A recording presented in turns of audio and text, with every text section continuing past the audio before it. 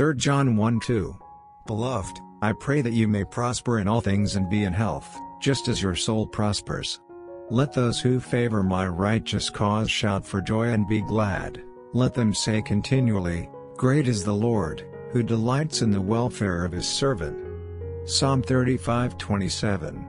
Did you know that the Apostle John wrote the book of 3 John when he was already advanced in age?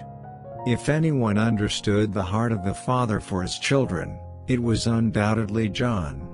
John knew for sure that the Father's heart desires to see you and your families healthy and blessed, just as your souls prosper.